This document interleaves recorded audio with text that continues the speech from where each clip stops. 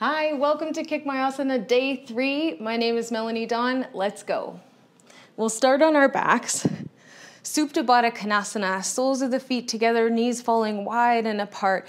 Inner thigh begins to let go to gravity. If, as it lets go to gravity, you don't like the feeling or the sensation is too much, you can take your hands into little fists and just place them underneath the thighs for some support. If you have blocks or pillows can do the same thing under the knee, mid-thigh.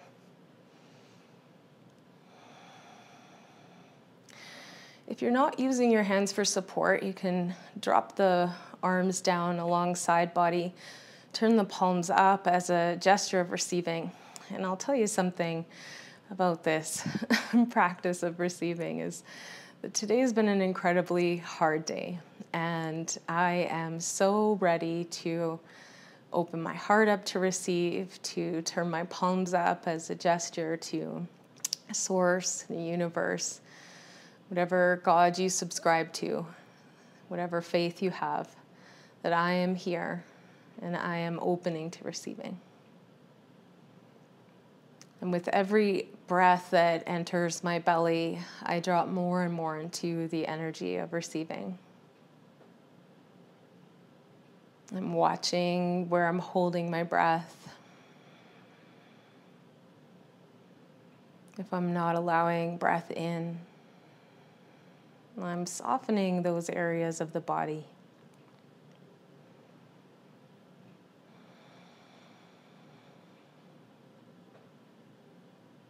I welcome in all the deliciousness that a yoga practice brings, whether you're here just strictly physically or you come for something deeper.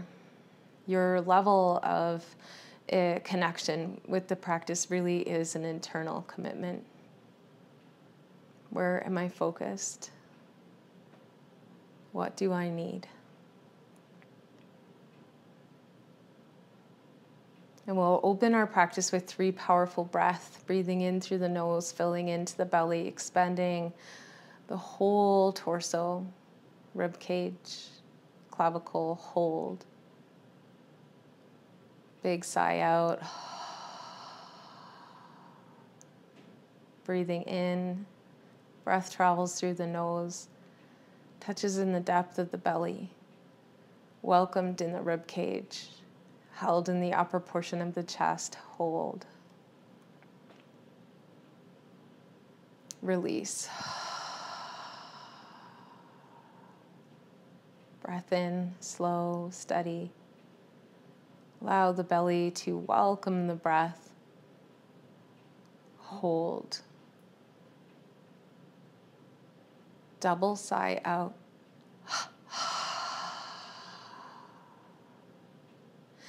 We'll take the hands to the outsides of the thighs, bring the knees into touch. And you can heel toe the feet to the outside edges of the mat just to counter that hip externalization. And then knees may come windshield washer type style movement from side to side.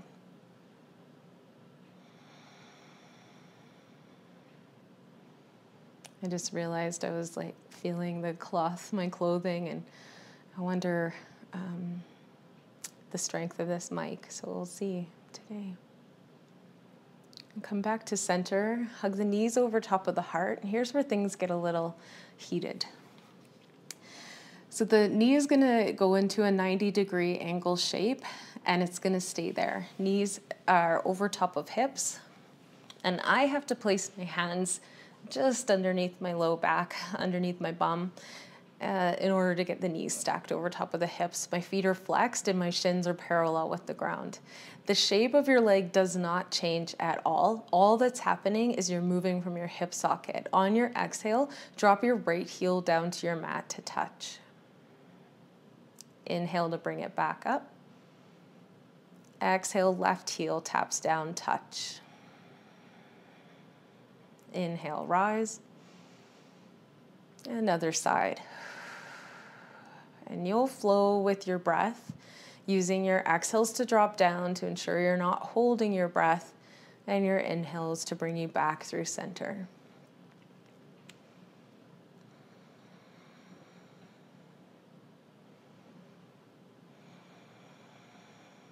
And we'll take 2 more breaths.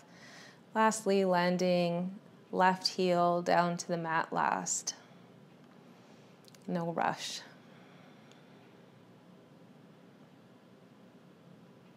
And then from here, bring the knees back towards the heart. Here, I probably shouldn't have, I'm being quite nurturing to myself today. I'm proud of it. I shouldn't have probably took my hands away, but I really felt the need to hug my heart. We'll put the hands underneath the hips. Stack the heels over top of your hips now. The legs are straight, knees don't bend as straight as they can be. Exhale, right heel drops down, leg stays straight. Left heel, hopefully mine is at least somewhat stacked over top of the hip. And then an inhale to rise. Exhale, left heel reaches for the end of your mat, touches down. And then inhale to come back up. Repeating, following your breath, supporting your back, watching for any back arching.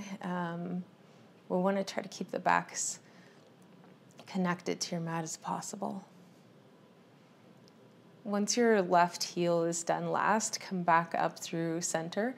And this time we really can hug the knees over top of our heart and take a nice roll from side to side. And eventually find either a roll all the way over and coming up tabletop, or palms on the back of thighs and rolling head to crown until you can come up and make your way into tabletop. From tabletop, I'm going to take my left knee to center and send my right heel back, straighten through the right leg. The right leg is coming up about hip height, and then left arm comes up shoulder height, thumb is up. From here, you can use breath to open, so a hand can move to the left, foot to the right, or stay exactly as you were. Come back through center, inhale. Exhale, bend through the knee and elbow. Oh my goodness. Knee to elbow, crunch. Inhale, reach.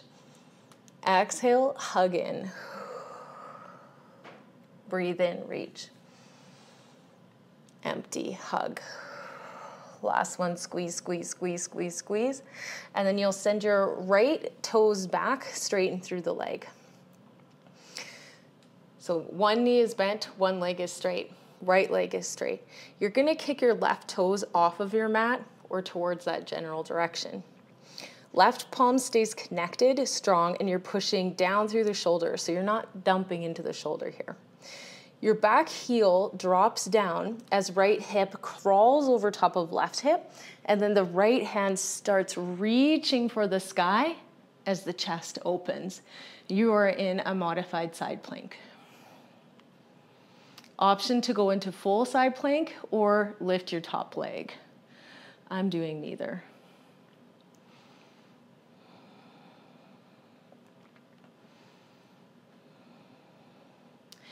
We want to make sure that your left knee is stacked underneath the left hip. If you feel like it might be behind it slightly, bring the knee underneath. Firm through the low belly, so hug the Mula Bandha lock up, so perineum Bandha lock. Hug it up into the abdomen and come up gate pose. So this is a really strong core. Right hand extends down the right leg, left fingertips up and over. Whole time I'm thinking about my core is locked, but breath is still flowing.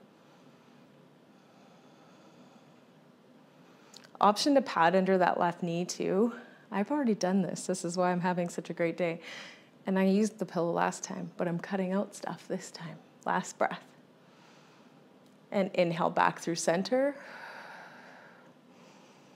And left fingertips touch down, right hand reaches up and over for a side plank.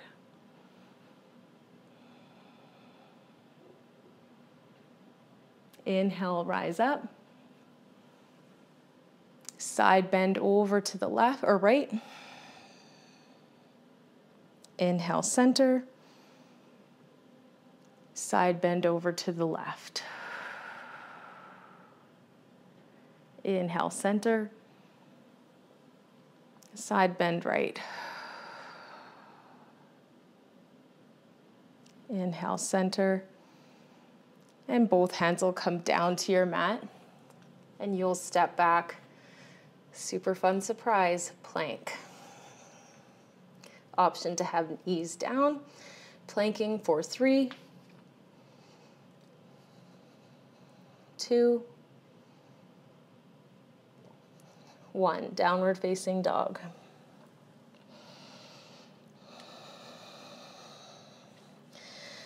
Left leg comes up. As you exhale, hug your knee to your heart. Step your foot forward. Come up, warrior 2.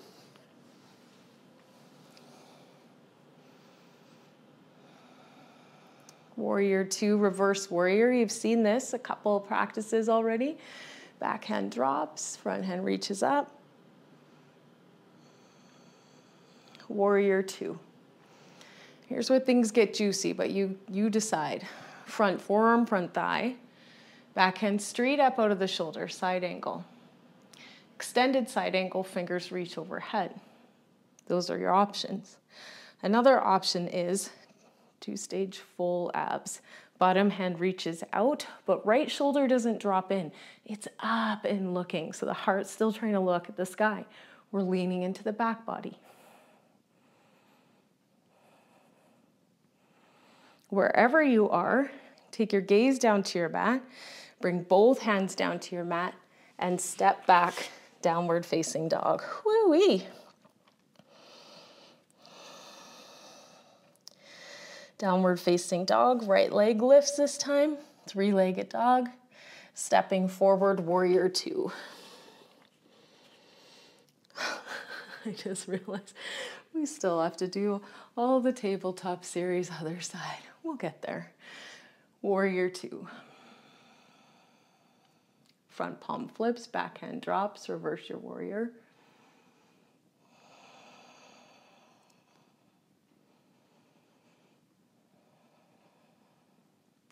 Back through center, warrior 2. Options, guys. We always have options. Stay front forearm, front thigh, just in side angle here. Beautiful, core still strong, working hard. Or extended side angle, taking the fingertips overhead, bringing a little more tone to the core. Or bottom hand like a beach ball, holding a beach ball.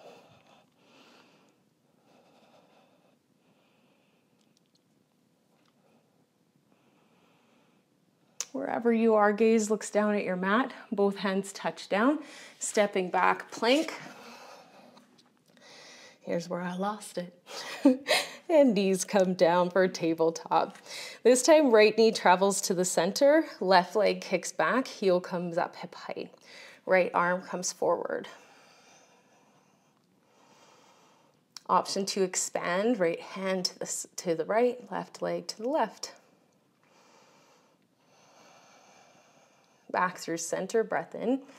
This time, guys, let's hug it in, knee to elbow. That was a lot slicker. Inhale to extend. Empty hug. Breath in, reach. And hug and squeeze for the last one. And both hand and knee come down. Modified side plank.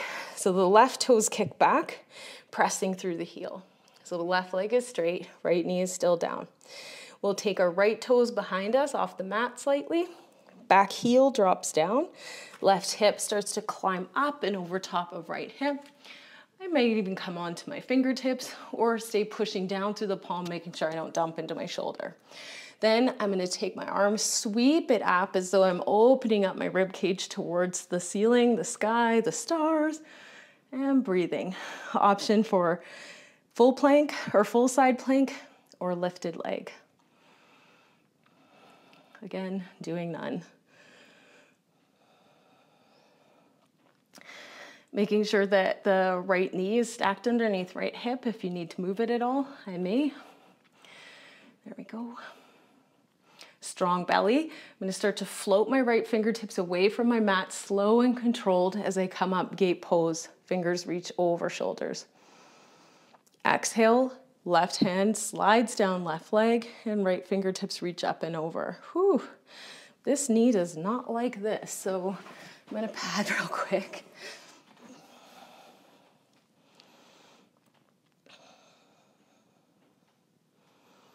I'm pretty sure we stayed here for about 3 to 4 business years on the other side. So just making sure we keep it even. Last breath. Inhale to center, strong belly, strong core, right fingertips touch down, left sweep up and over, and maybe pressing the pelvis forward slightly. Inhale, rise. And side bend to the left. Center. Side bend to the right. Center. Side bend left. Center. Fingertips land to the right. And taking a look down. Bring your hand down, and left knee comes down, finds tabletop. From tabletop, we'll go into, you know what? Let's just sit on our left hip. We've done enough. Sit on your left hip, bring your right ankle and cross it over left thigh. This will work for some people. Others may need to take a seat on a pillow just to lift the hips slightly. Some people may not even be able to get their leg all the way there. You can always undo the shoelace as much as you need. Either leg, it depends for everyone, it's different. So this is stop number 1. Want to go further, take it into a spinal twist. Wrap your left elbow across your right thigh, drop your right fingertips behind you, and take your gaze over your back shoulder.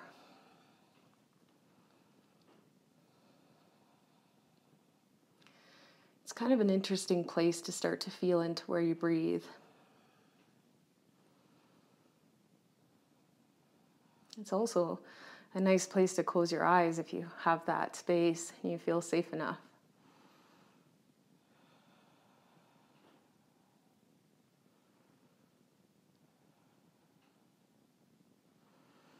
We'll unwind the elbow if you're in the twist, come back forward. Extend your right leg out to the side, straighten it. So then the sole of the left foot is just lying nicely in the inner thigh. The sternum will turn so that the knee is the compass. The sternum wants to find the knee. Hands reach up. And as you exhale, you'll fold forward, and whether you come down flat back, which will work into the back line of the leg, or a rounded spine, which will stretch through the low back. Either or, whatever feels best for you, whatever's speaking to you. I like to keep my foot flexed, toes pulling back towards the shins, heel pressing away.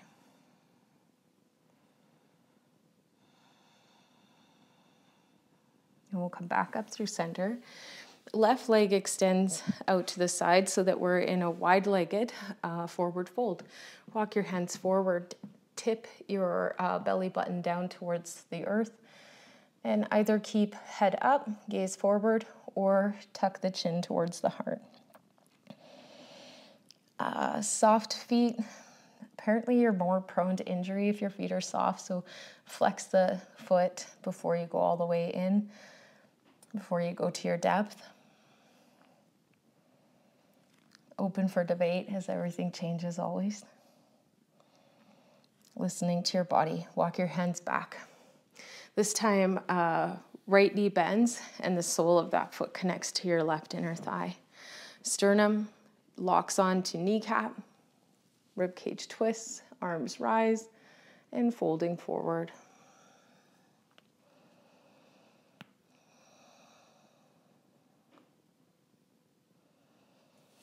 I really like to listen to music while I'm doing yoga, and I added a playlist on day 2. It's one of my favorites. You can take a look at it if you like.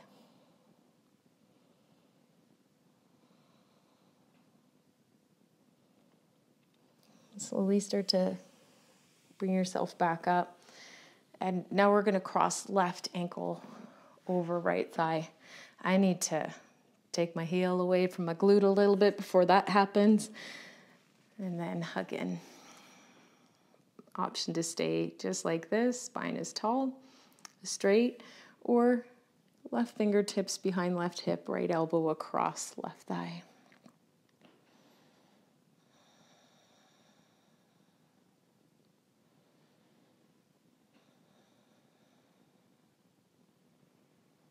I know home practices can be challenging, and I'm so grateful that you all are here, and I'm so grateful that we even have this opportunity. I truly am. I've been pushing it aside for a while, but I'm really happy to be here. Take your last 2 breaths.